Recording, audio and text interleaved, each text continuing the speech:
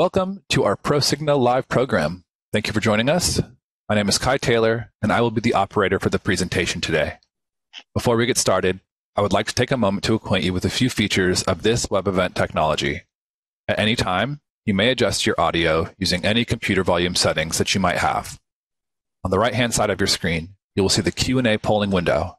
There is a large window which holds all of your sent messages and a smaller text box at the top where you will type in your questions. To send a question, click in the text box and type your text. When finished, click the Ask button. All questions that you submit are only seen by today's presenters.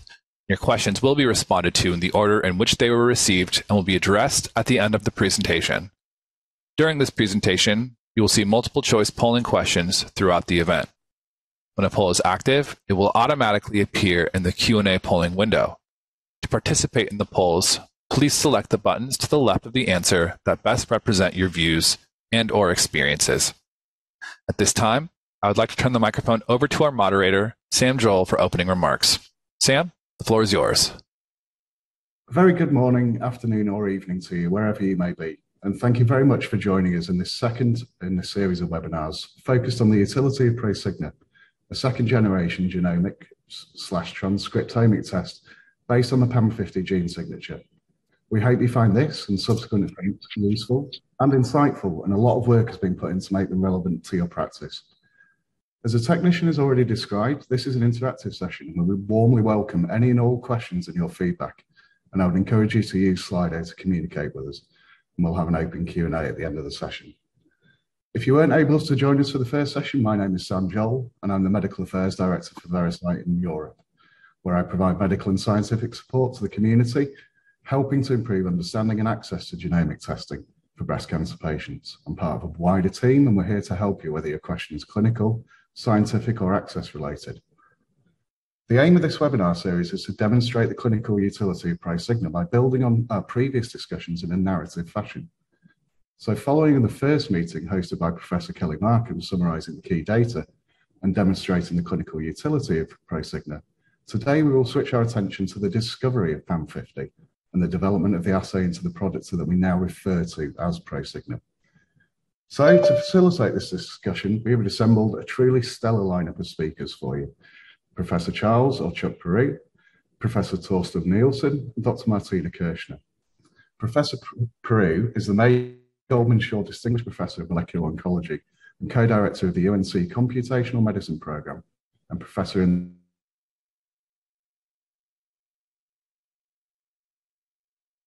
frankly dizzying, having published over 470 peer-reviewed articles which have been cited a mind-boggling 210,000 times. Professor Perou will take us through the early years of discovery in this field in relation to the underlying biology of breast cancer. Torsten Nielsen is a professor of pathology and laboratory medicine at the University of British Columbia. After completing the combined MD/PhD program at McGill, he undertook training in England, Stanford, and the Cleveland Clinic before taking a position as a clinician scientist and surgical pathologist, specialising in sarcomas and breast cancer. In breast cancer, Professor Nielsen has published a series of well-cited studies applying molecular subtyping biomarkers onto large tissue microarray series. In doing so, he has worked to improve and standardise immunohistochemical tests for estrogen receptor, basal biomarkers, and importantly, Ki67. The latter as part of a dedicated international consortium. Professor Nielsen will take us from the foundational work and describe how this technology was developed and translated into the FDA-cleared, internationally distributed test we now refer to as Prosigna. Martina Kirchner is a scientific assistant at the Centre for Molecular Pathology at the Institute of Pathology in Heidelberg in Germany. She received her doctorate in molecular anthropology from Johannes Gutenberg University in Mainz, Germany.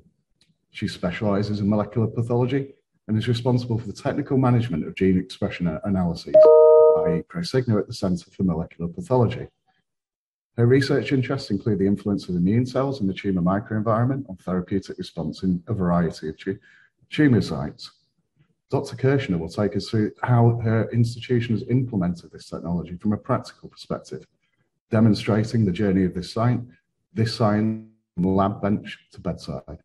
So, without further ado, I'd like to thank our speakers and you, the audience, for joining us and give the floor over to Professor Perou.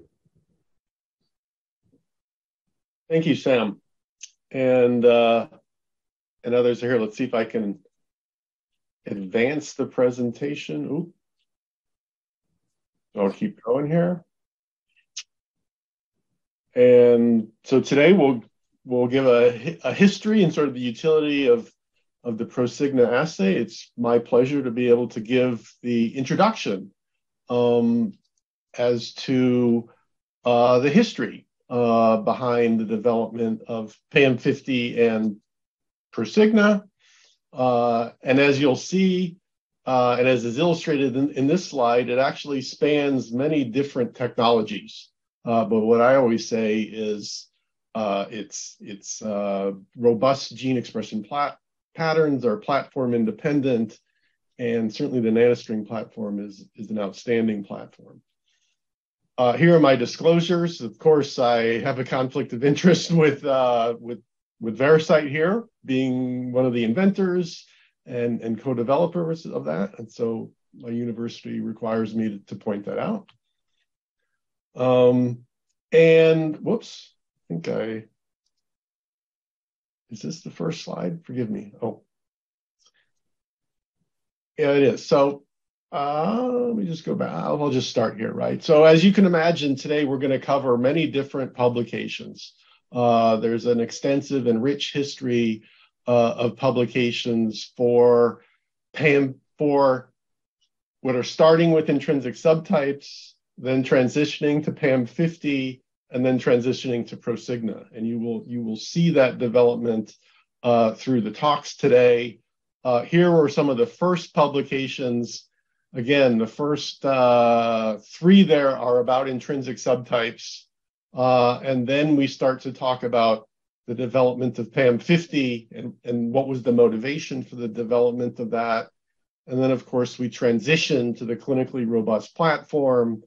And throughout the talk, we'll be showing you a number of Kaplan-Meier survival plots, in this case, indicating that your subtype, your PAM50 subtype, is prognostic.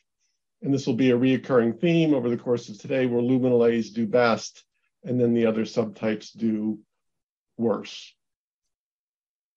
So this really began with this paper, which was the culmination of my work as a postdoctoral fellow at Stanford University in the laboratory of David Botstein.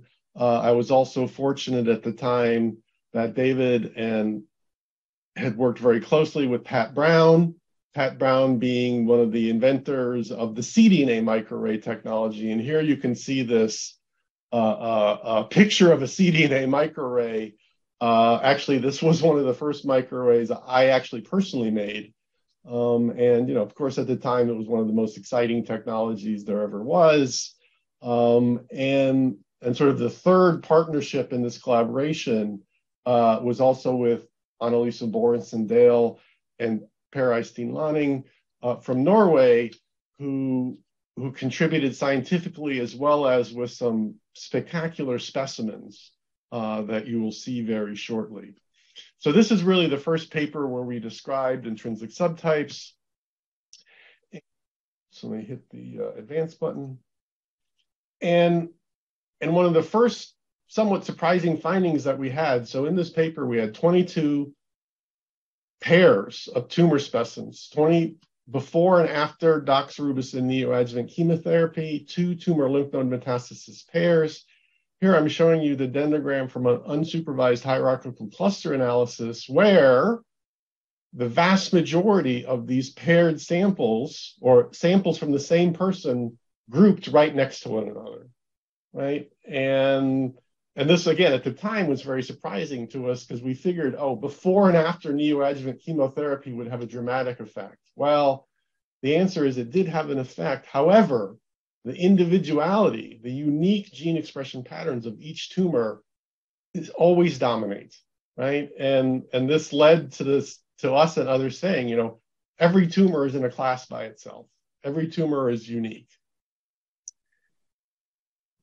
And so here's where we call these samples actually intrinsic pairs. And actually, we exploited this pairing to search for genes that showed low variance within a pair, but high variance across pairs. So this gave us the intrinsic gene list, which then allowed us to identify the intrinsic subtypes, right? So technically speaking, the intrinsic gene list comes from a supervised analysis, but in this case, we're looking for things basically that don't vary within a person, but vary across different individuals.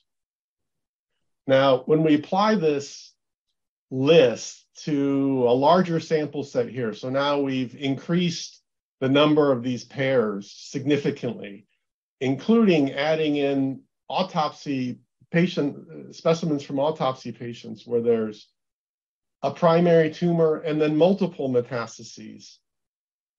And this theme continues to hold up. So in this case, here's a primary tumor and many metastases from all different sites, actually from 2 different people. So in some ways, it doesn't matter if the tumor lands in the liver or in the lung or in the brain, it still has that unique signature of having arisen from that common primary tumor. And the patterns of that tumor still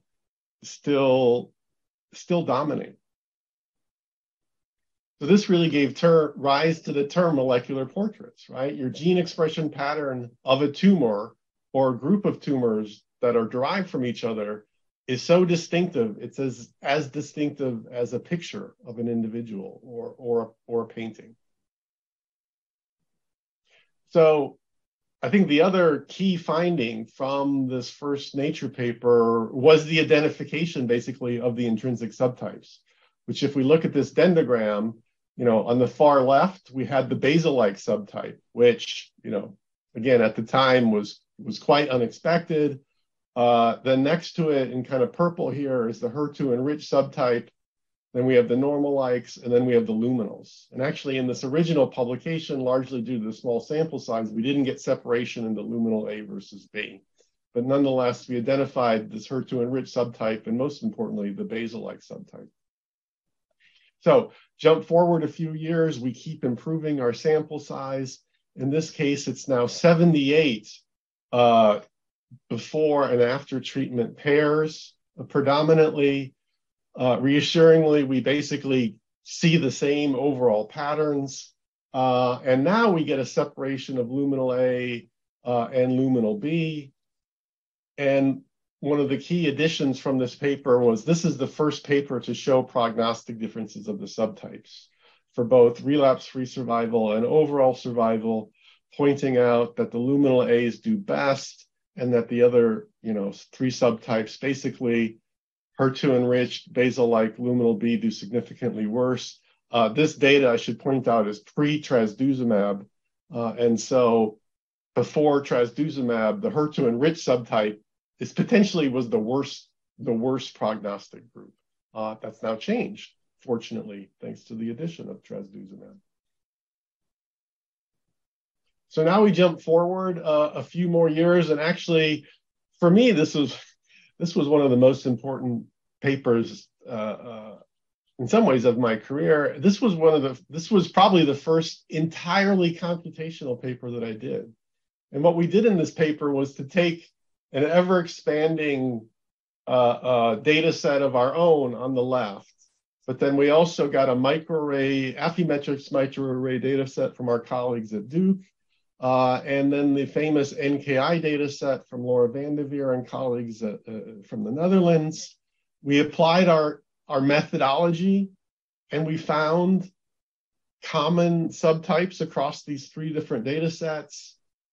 And not only did we find common subtypes, but they also had common outcomes, right? So this showed the reproducibility of these gene expression platforms on 3 different technologies and the prognostic common findings on 2 different data sets.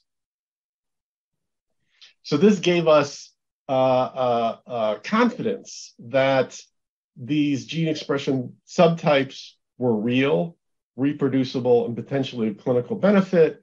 And so here's where we then had a great collaboration sparked by this NCI SPECS grant between my lab, Torsten's lab, Matt Ellis, at the time who was at WashU, along with Elaine Martis, and then Phil Bernard at the University of Utah, where we all sat down and put our heads together to come up with a single sample predictor of the intrinsic subtypes. And previous to this, you would have to do hierarchical cluster analysis and to do classifications. And that's not a single sample predictor, because if you take out one sample or add 10 samples, the cluster changes slightly. So we wanted to come up with an unchanging predictor. And I'll show you a little bit about how we did that, but basically the way the PAM50 subtyper works and the way the Prosigna subtyper now works is for each of the 5 groups that we're interested in, we have an idealized profile for each of the 5. Whoops. A new sample comes in, is then compared to each of the 5 groups, and then assigned to the subtype that it's most similar to. So we did this in a statistically robust way. So we have a new training set. We used a method called SIGCLUS to actually identify the statistically significant groups in the cluster analysis. We then performed cross-validation analysis to analyze ever smaller versions of this gene list. So we started with 2,000 genes. You know, at the time, it was hard to measure 2,000 genes. There was no sequencing, right? There was no next-gen based sequencing. So we decided to do things by quantitative PCR, so we needed a smaller list. So we shrunk the list. I've been asked this question many times. So here you can kind of look at the black line, which is the cross-validation accuracy of all of them according to different size lists. So at 5 genes, you know, some distinctions can be done, basal versus not basal. Other distinctions are poorly done. 50 genes was kind of the sweet spot of accuracy of identifying each of the subtypes, but also having a small and manageable list. So we used 50 genes, developed it by quantitative PCR, and then used the nearest centroid prediction method. We then applied this 50 gene predictor onto a data set of 710 node-negative patients who received no systemic adjuvant treatment, did multivariable analysis, and determined that even if you know ER status, grade, and nodal status, that the PAM50 subtypes add additional information. And then if you actually include stage and subtype, it's even more prognostic than subtype or stage alone. So that led to the motivation of the risk score, or the ROR score, which was also motivated by the fact that some samples, for example, looked exactly halfway between a luminal A and a luminal B. So what do you call those? Well, in terms of risk, we figured out we could give them a quantitative score where what we did was a Cox proportional hazards model training from a particular data set where the coefficients or the features in the model are basically a sample's distance to each of the subtypes. And then we also included a term for tumor size, thereby combining the pathology features and the genomics into a common predictor. So we also had to identify some cut points. So from the training set, here you can see the risk score, range of scores by subtype, and basically pick the cutoff where, as you can see, it was pretty easy, where basically no luminal A or very few luminal A's were in the high risk group, and very few, if any, basal, HER2 enriched, or luminal B were in the low risk group. This does a very good job of predicting quantitative outcomes. What we could also then did was to show you can plot this in a way where on the y-axis you have your probability of relapse at 5 years, and on the x-axis is your risk score, and there's a near linear relationship. So we can say to patients with great precision that you have a 20% probability or a 30% probability. Instead of saying you're high risk, you're low risk, we provide both of those pieces of information. We, of course, then wanted to compare this to other features like grade. So we did, C-index testing to look at how we could potentially improve things. So here's the C-index model with, tumor size, ER, and grade alone. If the subtype alone model did better than the pathology variables alone, subtype plus tumor size did even better. And then subtype plus tumor size plus grade, adding grade was an incremental improvement and basically didn't add to the model. So that's where we stopped, right? We didn't add grade to the model, but at this point, the best model was subtype plus tumor size. So I think that's my last slide, and I will stop there and then turn it over to my colleague and friend Torsten. Chuck, thank you so much for that fascinating insight. I think it's difficult to overstate the importance of that work for all breast cancer patients globally. So I think thank you on behalf of the entire community. If I believe the polling question is currently displaying.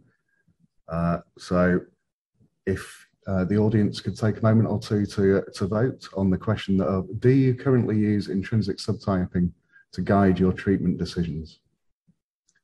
So we'll just give it a minute or two for the answers to come in, if that's okay, folks.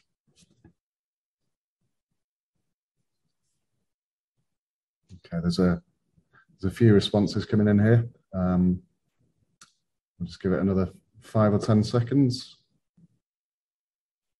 We have about 60-40 split in favor of the use of intrinsic subtyping guiding treatment decisions. So an interesting mix there. Torsten, the floor is yours. Thanks ever so much. Thank you very much, Sam and everyone. Welcome. It's early in the morning for me, end of the day for many of you, I think. I'm Torsten. I'm a clinician scientist pathologist based in Vancouver, and I am one of the inventors of the PAM50 and Prosigna test. And I first met Chuck actually when he was presenting this beautiful microarray data on the intrinsic subtypes that you just heard about at the same conference I was at. It was the AACR conference in San Francisco in 2000. And in their wisdom, the conference secretariat had looked at this data, which ended up on the front cover of Nature and textbook knowledge for breast cancer ever since. And they'd given Chuck a poster. And I was the guy who was lucky enough to be on the other aisle, across the aisle from his poster. So I met him during setup, actually. We chatted a bit and probably laid the foundations of what became a successful collaboration. And then they opened the doors to the session, and there was a flood of people. Everyone wanted to see Chuck's poster, hundreds and hundreds of people. He was a rock star. He's a tall man. You can't tell that from on Zoom. I'm also tall, so I could kind of see him across this crowd of people while the ones at the back were hopping up and down trying to see anything, at which point they realized they had no choice but to turn around and look at my poster. So I got lots of business that day, and then I also decided to stop working on pancreatic cancer and maybe turn my attention to breast cancer. And shortly thereafter, Chuck realized that these beautiful genomic sequences, if we wanted to have them make sense for patients, we needed to transfer from a relatively expensive information-dense technology to something more practical that just answers clinical questions. And our first attempt to do this was by immunohistochemistry. And as a pathologist, I was a natural partner for him on this. And so we put together a paper trying to convert that large gene list just to a simple immunohistochemistry profile.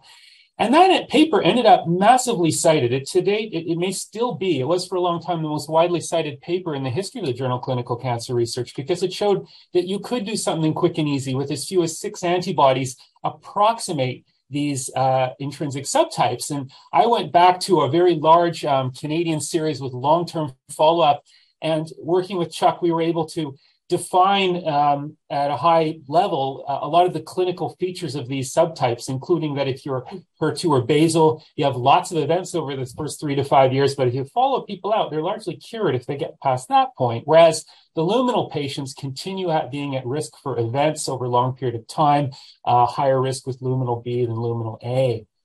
But as many of you know, immunohistochemistry certainly has limitations. Lots of QC issues still plague us, even for things like ER and HER2. It's low plex in terms of the number of analytes. They're not quantitative. And the net result out of this is a relatively poor capacity, limited capacity to make an accurate subtype. 70 to 80% accurate by IHC after years of trying to make it as good as possible.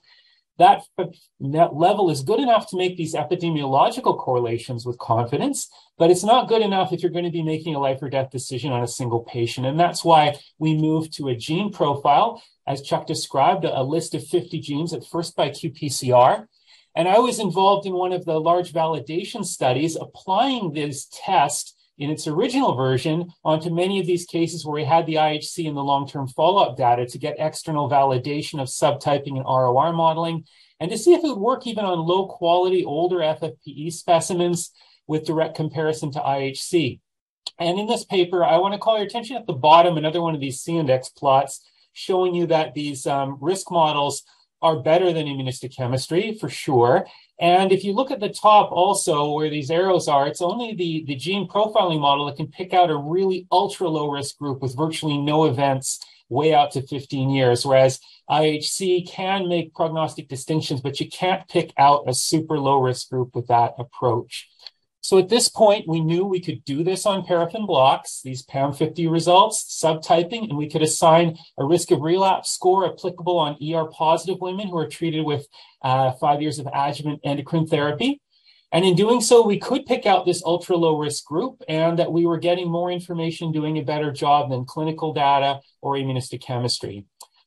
Chuck wanted me to mention that this also led us to, with some final refinements, settling on a final model which incorporates these 50 genes and a little bit of extra weighting for proliferation genes in the final model, as well as including tumor size to create our optimal risk score model. And that's what we had locked down, published, and we're ready to take into a clinical test and going for FDA clearance, because the grant that had funded us from the NIH, it was a major grant, but it was time limited, and their mandate was at the end of this, you guys should be taking this to the FDA and trying to turn this into a clinical test. So we consulted with them.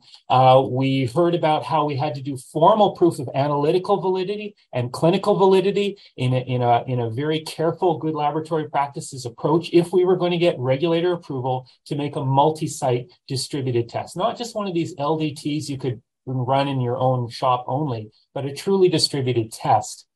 And at this point, we took a risk because although we'd worked with PCR, and that's the technology that to this day is still used by, for example, Oncotype or EndoPredict, we decided to jump to a new technology platform. It was invented down the road from me in Seattle because the nanostring system had a lot of advantages, we thought, for a distributed test. And you'll hear a little bit more about this from Martina, but I'm going to quickly just go through the technology very briefly.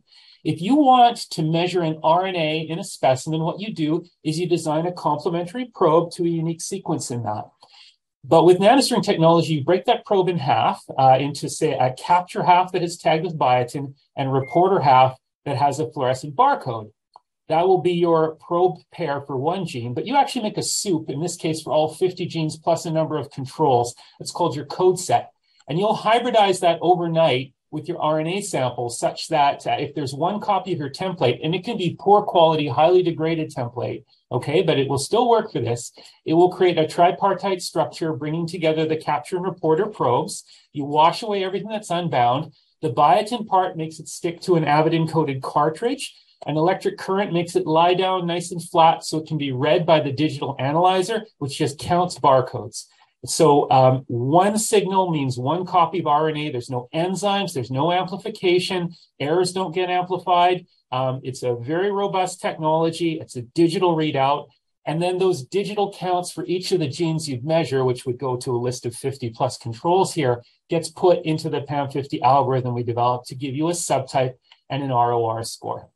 My colleague, Dr. Kirchner, will go through the workflow a little bit, but suffice it to say at this point, we had to lock down the workflow and the process and then do a formal analytical validity study that was FDA audited to see whether we could safely distribute this test. The question here being, if we had the same specimen from the same woman, if we run our test over and over and over again, are we going to get the same result over and over and over again? Even if it's run on a different day of the week with a different reagent lot by a different operator in a different city, are we getting the same result? This is kind of boring for a scientist to do, but obviously it's incredibly important if you're going to be using a clinical test in practice.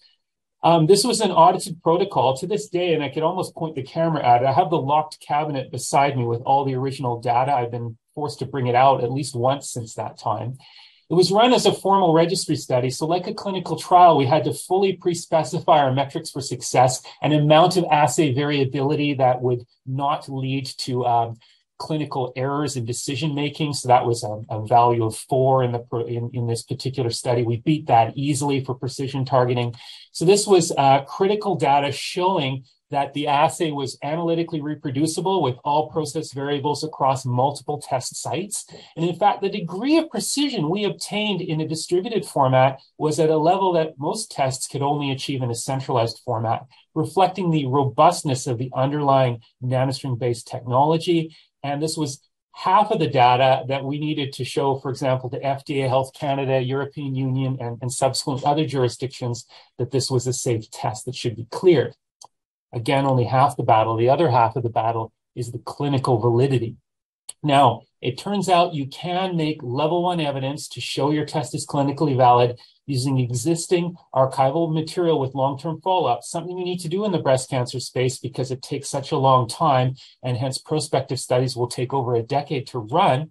You can do this if you follow very careful best practices, your fully validated, locked down, defined test that doesn't change. You fully pre-specify your analysis in writing. You work with a clinical trials group. There's independent statistical analysis to run the result. And if you show that your test links to outcome in those patients on that retrospective prospective series, if you will, you have to do it twice on a second series. So it is a high bar. What we sought out to do was to validate that finding I showed you earlier on this large Canadian cohort that you could identify an ultra low risk group, and now do it on 2 clinical trials of women who were ER positive who had received 5 years of endocrine therapy. So these 2 studies started with a British study, the TransAttack study, and neither Chuck nor I were involved in this work at all, a completely independent analysis. They had a very high technical success rate on this material, and just over half of the women in this study were flagged as low risk by our ROR Prosigna score. At this time, we now are calling it Prosigna, the nanostring-based PAM50 assay. And indeed, it turned out when that data was sent to Britain, those were low risk. We called them low risk, and they turned out to have 96% 10-year relapse-free survival. The registry study that I was senior author on worked with the Austrian clinical trial group on a slightly different study, but still involved 5 years of endocrine therapy for these women. Again, a registry study. And to meet the requirements of Austrian law, all the patients who were still alive from this trial had to actually be individually reconsented for the reuse of their blocks for this. An incredible amount of work. We had to go back to the community hospitals in Austria, some of which hadn't stored things very carefully or high quality, but we ended up with almost 1,500 patients where their material was sent to Vancouver. I ran an ROR score and a subtype, sent that data back to Austria, crossed my fingers, and breathed a huge sigh of relief when we got this blue line across the top here that shows that the group that we called low risk, which was just over 1/3 in the somewhat higher risk series, were indeed low risk, 97% 10-year relapse-free survival. So at this point, we had level 1 evidence in a registry approach that we could take to healthcare regulators to show that we could pick out an ultra low risk group whose level of risk was so low there was no room for any benefit from chemotherapy, and that we could do this in a distributed format with high degree of precision. And this took 13 years of work, from the time that we started. Just to give you some idea. And although we'd actually worked on many hundreds of thousands of specimens before, once we started working with the FDA and trying to get formal clearance, it was another almost 4,000 specimens that had to be run. So this got our clearance. Subsequently, we've been worked our way into many guidelines, including ASCO guidelines, Medicare approval for particular indications. One of the subsequent studies I was involved with that I will mention was a Danish study. I'm Canadian, but I have Danish relatives that helped me work on this study. This involved virtually all women in Denmark who had developed breast cancer in a period in the early 2000s. It showed the incredible high success rate technically on this material in Denmark and confirmed what we thought we'd be able to confirm on this independent validation that the group we called low risk were indeed low risk. They were low risk for long term, well after stopping endocrine therapy. But this study also included many node positive women, women with 1 to 3 positive nodes. And this cumulative incidence plot shows that the group that we could call low risk by Prosigna, even though they had 1 to 3 positive nodes, were indeed low risk with a less than 5% risk after 10 years. This is some of the body of data, and there are multiple other papers we won't have time to discuss today that have led to us getting summarized by multiple independent groups as having very high quality evidence and strong evidence behind this. As will be mentioned, and as you will no doubt know, there are other tests on the market that will address this same indication of identifying a low-risk group among ER-positive women treated with endocrine therapy. I would say that Prosigna has some particular advantages. As a distributed test, you can run it locally. It's inherently lower cost based on the underlying technology and your ability to run it locally. Unlike and Oncotype and Mammoprint don't do that. If you're looking for clearance by an independent health regulator, Prosigna has that. Oncotype and Endopredict do not have that. And the Brits have independently looked at all these technologies and assessed Prosigna as the one with the best cost-benefit, value for information, and magnitude of prognostic differences in the test in this space. And that's part of the reason it's been adopted in many jurisdictions around the world. We have regulatory approval in the EU and 13 other jurisdictions, with the test actively being used in many places now. Going forward, and this will be my last slide, we are working on prospective studies, which again take a long time in the breast cancer space. The Optima trial run out of the UK, but international study looking in node-positive women. It's considered now unethical to run these studies in node-negative women as the question is considered settled. These gene profiling technologies do identify a low-risk group who don't need chemotherapy. So proving that in node-positive women. Can we also de-escalate radiation therapy in low-risk women? That's being assessed in a trial based in Australia, but being run internationally. And I'm involved in a trial in Canada on whether we can actually decrease endocrine therapy in low-risk women. And there's several other prospective studies in various accrual or data gathering phases. So that's the end of my talk. I hope to take some questions on that later, and I'll hand the floor back to Sam.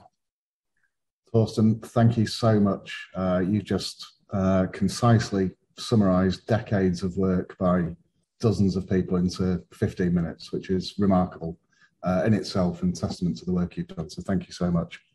The next question to our audience it should be displayed now. How long do your gene expression test results take to arrive? Is that 3 to 5 days, 5 to 7 days, 7 to 10 days, 10 to 14 days, or longer? So I'll just take a few moments to allow the audience to answer that question, and then we'll move on. A few results coming in already. 40%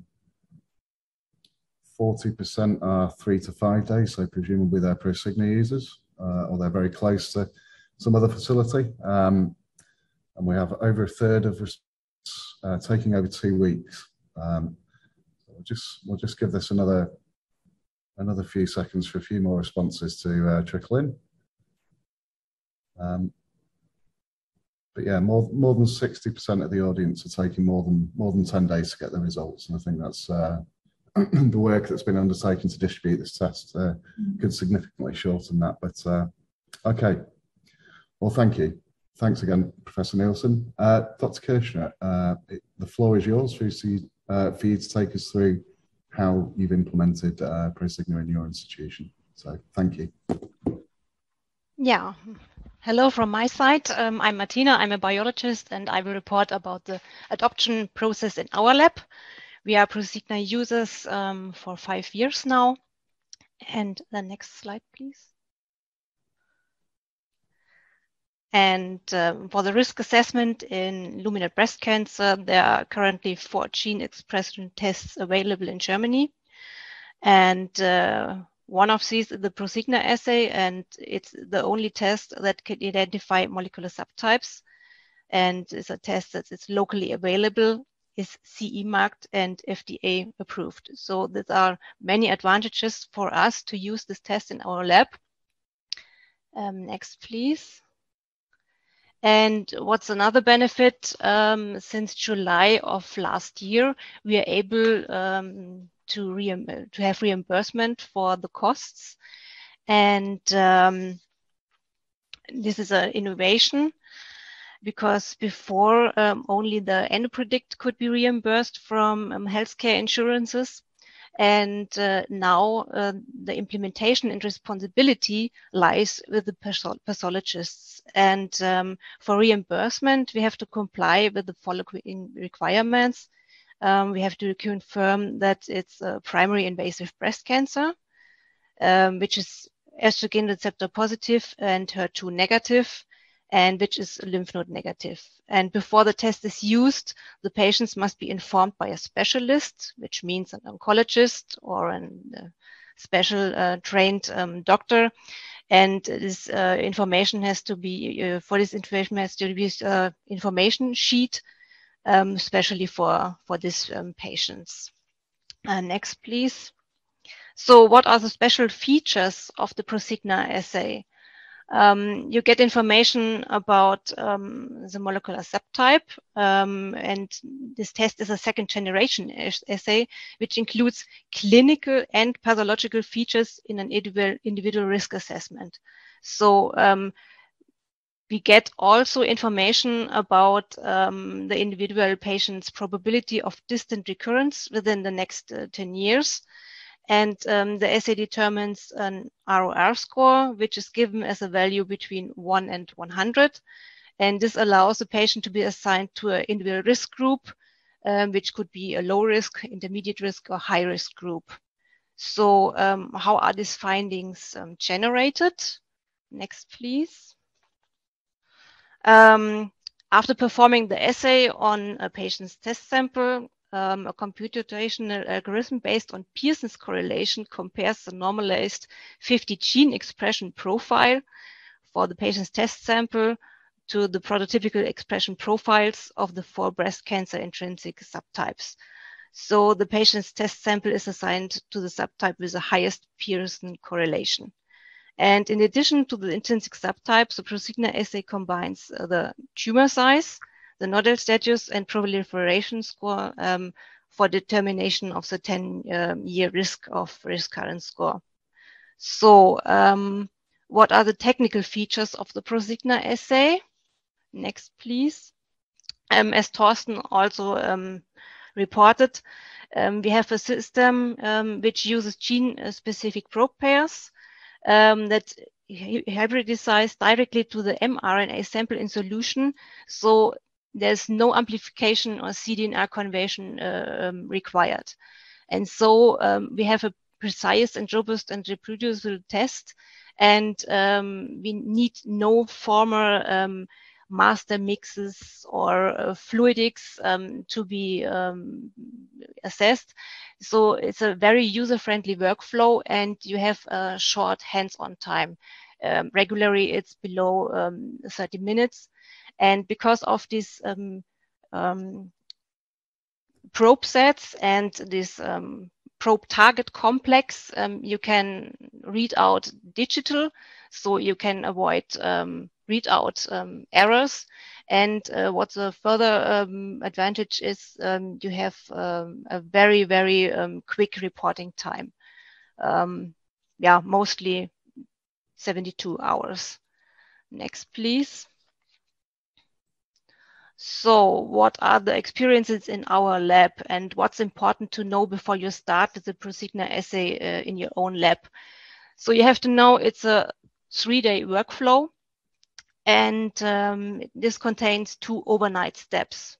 That's important to know. And in this 3-day workflow, you have some opportunities to interrupt this process. And day 1 starts with the macro dissection of your sections, of your tumor sections, which could be digested. That's the first overnight step. The second day starts with RNA isolation. And here you have again the opportunity to interrupt this process. Otherwise, you start directly with your hybridization. That's the first, the second overnight step. And then on day 3, you can load the samples on your prep station to access, to remove excess products. And here is a second chance to interrupt this process. Otherwise, you go on your digital analyzer and you have your report on hand the same day. Next, please. But the actual work begins much earlier. You have important questions to be answered because it's essential to have the right material, and it is essential to have complete information about the sample. So you have to know the tumor size and the nodal status. That's important because without this information, you can't run this test. And you have to check, is the material suitable for this test, and is it available on site? So we have several senders from institutions, and to standardize and to simplify this process, we designed a request form where the senders can enter all patient information, and we check this information. And so it's very easy to simplify this process. And it's super important to document every step to be sure that everything is correct. So for quality assurance, it's double important. So next, please. After this, your workflow starts, and you're starting with sectioning and H&E staining and the determination of the tumor cellularity. This is performed by a pathologist in your institution. Your pathologist has to check if it's an invasive breast carcinoma, and you should be sure that the tumor cellularity is more than 10%. We work with tissue sections of 5 to 8 micrometers. This works very well. Next, please. Yes, thank you. And we don't use razor blades as is written in this protocol. We use glass capillaries. It's much easier for us because we have to change the razor blades or the capillaries after each paraffin material. So it's easier for us to handle, and it's much safer because you don't get cut in these sharp elements. The material after the microdissection and deparaffinization, it's important to control your RNA concentration. In this protocol, it's recommended to use a spectrophotometer. We use a fluorometer. It works very well. And the low input material limit is 10 nanograms per microliter. And we don't use this Roche hand RNA isolation kit. We use the semi-automated processing because it's much easier for us to standardize the sample handling. Next, please.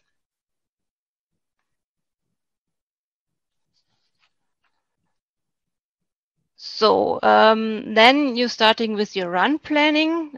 You should be sure that you have the right samples and enough samples to start a run.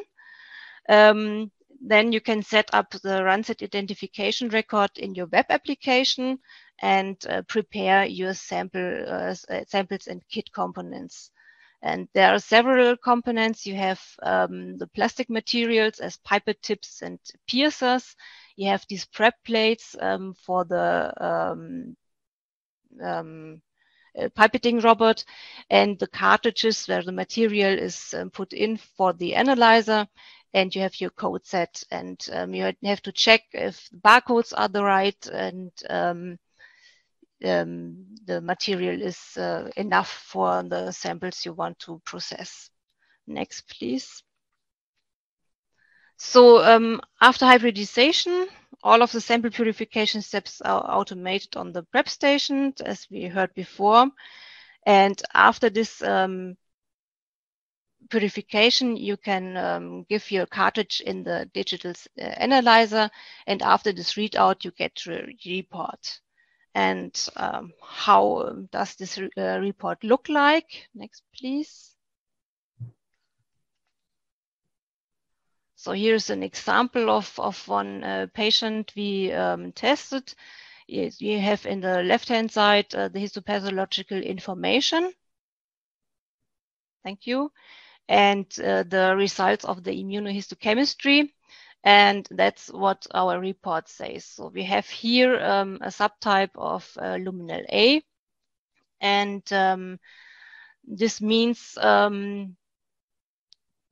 a low risk for this patient, and the value for the ROR is 31.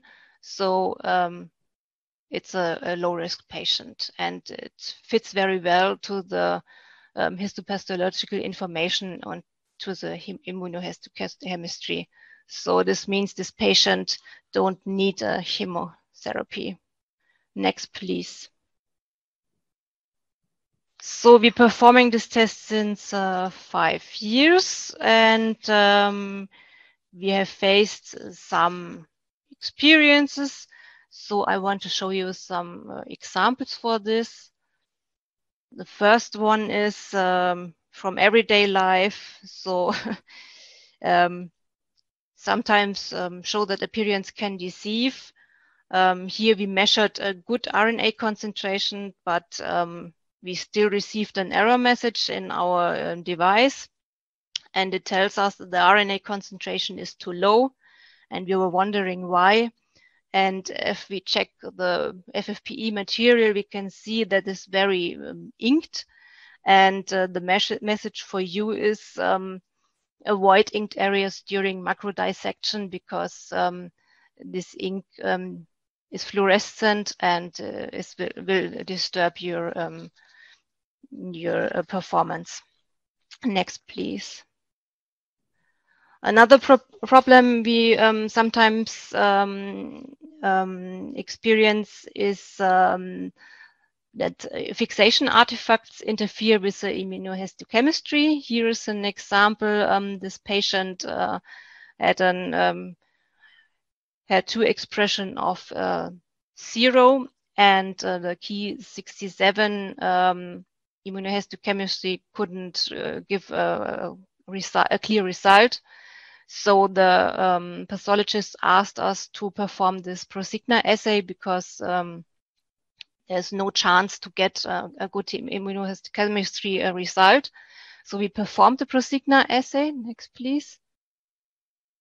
And find out that this patient is HER2 enriched subtype with a high risk. So yeah, it's very important to know this. So next, please.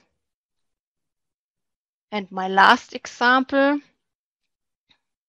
is what the patient, could you please go back one? Thank you. It's a case you never would perform a Prosigna test, because it's a clear case. This patient is HER2 positive, and the proliferation is high, and here you would recommend a a therapy with trastuzumab, but these patients didn't respond to this therapy.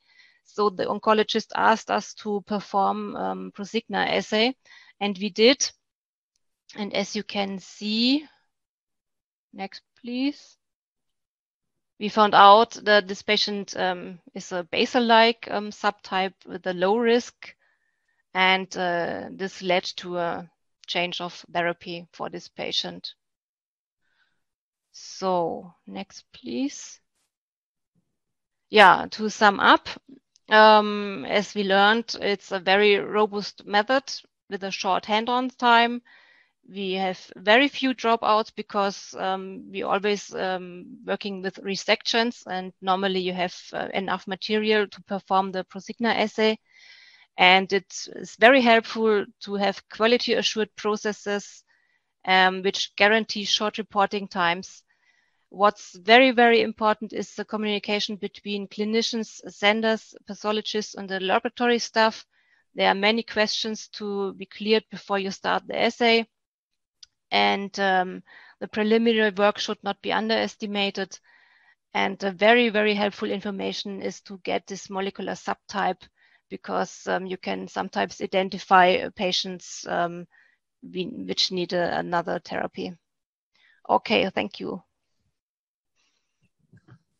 Well, Dr. Kirchner, thank you so much for that fabulously clear presentation about the workflow that you undertake. Incredibly valuable. We're nearly at the top of the hour, but we do have time for a couple of questions. So if it's okay with you guys, I'll direct a question to each of you. That's all right. So starting with you, Professor Perou. Obviously, you must have at some point realized the gravity and the magnitude of the discoveries that you were undertaking. And obviously, this has been going on for a long time now. So at what point did you realize that the importance of what you were discovering? And then sort of following on from that, do you think intrinsic subtypes are fully understood and fully utilized clinically today? So to answer the first part of that, I think it was, certainly from the 2000 Nature paper, I thought we were on something really good there. And then when we started seeing particularly the reproducibility of the prognostic implications, that's when it said to me, this is more than real. This is clinically important, and that we should try and push this into a clinically useful test, because I think it has clinical utility. And to this day, we continue to evaluate, in particular now, more recently, the value of subtype for therapeutic decision making. And I think, we're gathering more and more information there. I think particularly within ER positive, HER2 negatives, right? Where people just go, oh, wow, these are luminal cancers.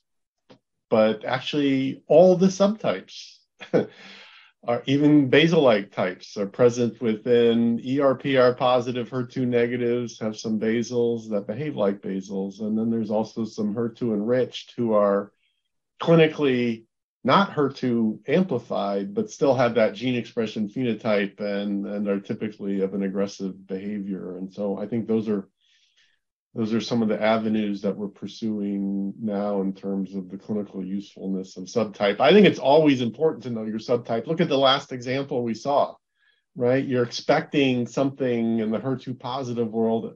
And again, it's like when basals show up places you don't expect them, it's surprising to everyone. And I think it's important to see that for both the clinician and the patient. Well, thank you so much for that very eloquent answer. I suspect we could talk for several hours on the subject, given the opportunity. Torsten, moving on from that, and your developmental work, taking this incredible science and turning it into a distributed test, could you just describe what the motivation for was in terms of making it a distributed test and why that's important clinically? Well, I think as Martina presented, of course, there's faster turnaround and that critical ability for the pathologist and the clinician to interact with the person running the molecular test, because you do get unexpected results. It's best practice medicine. That's why most pathology is done at hospital labs on site by MDs who are directly involved and understand the clinical questions. I think that's best practices in medicine. At a fundamental level, and partly related to that reason, that's why the original grant that funded, it not only funded us, it also funded a prostate, a leukemia, a lymphoma, and a lung cancer group, all to take gene profiles all the way to a distributed clinical test. Only 2 of those groups succeeded, by the way, but because it's hard. But that was the mandate, get FDA clearance as a distributed test so that we could do best practices medicine and best outcomes for women with breast cancer.